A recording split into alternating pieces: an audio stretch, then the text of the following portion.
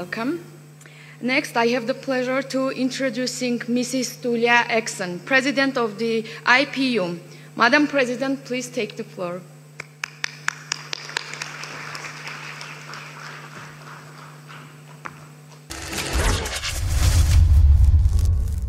Spika wa Bunge la Jamhuri ya Muungano wa Tanzania na Rais wa Umoja wa Mabunge Duniani IPU, Mheshimiwa Daktari Tulia Ackson, amesema kuwa vijana wengi duniani wanakabiliwa na changamoto mbalimbali ikiwemo elimu duni na ukosefu wa ajira, hali inayowasababisha kukosa matumaini, kujiingiza katika uhalifu, kuandamana mitaani na kuhama nchi zao kwa kutafuta maisha bora. Dr. Tulia ametoa kauli hiyo leo tarehe 12 Septemba 2024 wakati wa ufunguzi rasmi wa mkutano wa 10 wa wabunge vijana wa IPU unaofanyika jijini Yerevan nchini Armenia na kuhudhuriwa na viongozi wa mabunge na wabunge vijana kutoka nchi wanachama wa IPU. Aidha, amesisitiza kuwa katika nyakati hizi zenye misukosuko duniani, mahitaji ya vijana hayapaswi kupuuzwa.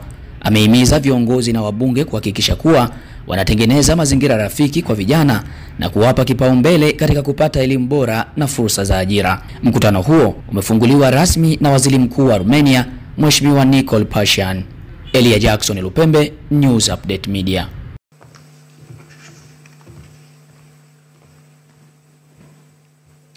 Mr. Prime Minister of the Republic of Armenia, Mr. President of the National Assembly of Armenia, Mr. Secretary General of the IPU, and of course we are all looking forward to receiving the President of the IPU Board of Forum of Young Parliamentarians, who, as we have been informed, will be joining us in the course of the day.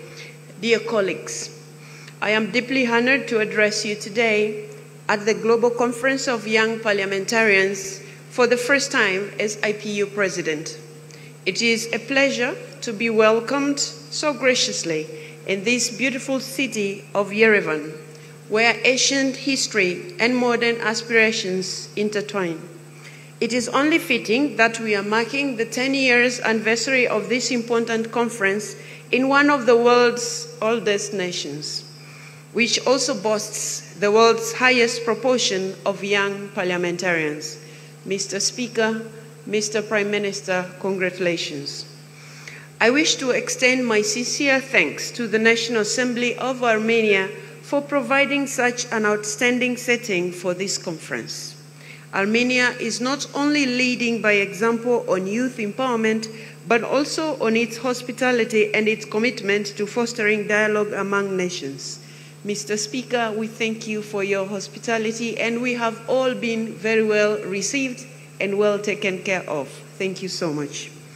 Over the years, Global Conference of Young Parliamentarians has become a unique platform for young parliamentarians to make one particular message heard loud and clear: that there is no democracy without inclusion, and there is no inclusion without the participation of young men and women. I am so pleased to now be a part of this conference. Today, as we gather in this esteemed hall, we find ourselves at a moment that demands our full attention, our collective wisdom, and our unwavering resolve. The world is beset by conflicts that threaten to undo decades of hard-won progress in education, employment, and equality. On every continent, young people continue to endure most profound hardships, whether it is in Africa, where young people are taking to the streets to demand a better standard of living, or in Asia, where only last month a government was toppled. Especially in these tumultuous times, the voice and needs of young people must not be ignored. As leaders and parliamentarians, it is our duty to ensure that no generation is overlooked.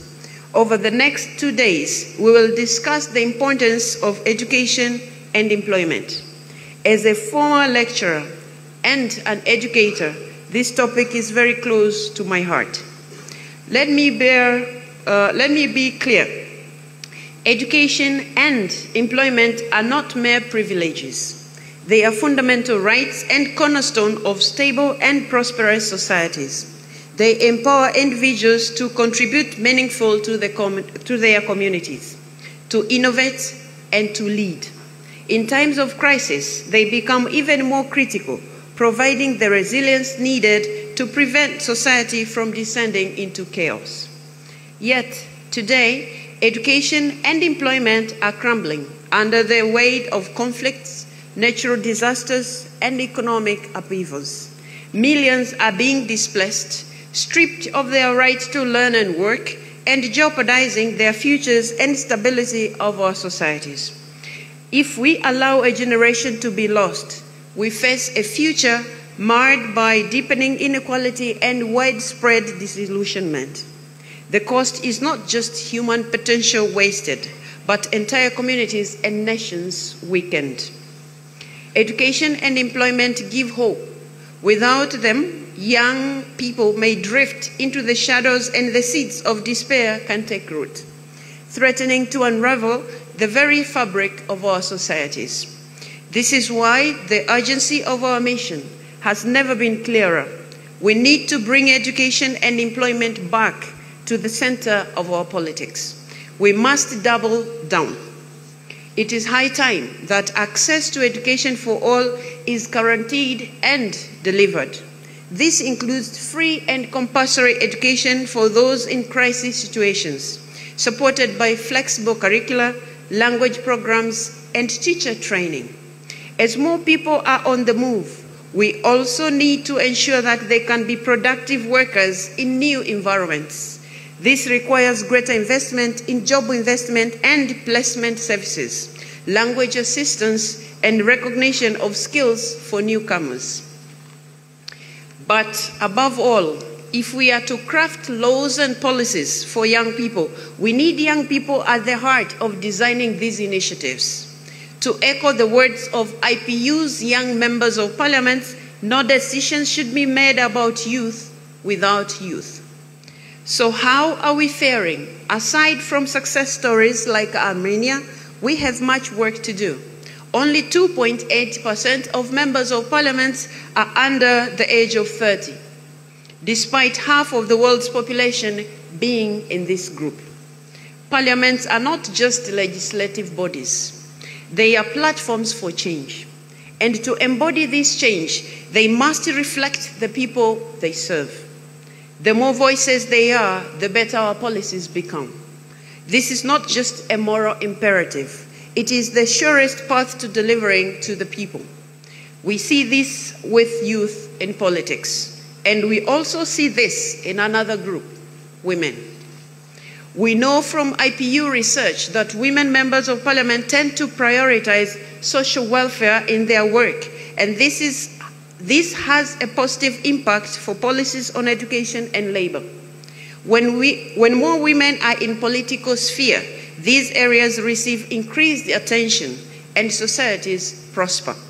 Yet women's leadership and political participation remain insufficient. Less than 25% of the world's members of parliament are women.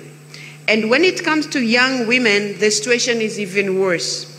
Only 1.4% of members of parliament are women under 30. This represents millions of voices unable to provide the solutions we need on education and employment. Of course, the same can be said for many other groups that face underrepresentation, marginalization, and even discrimination.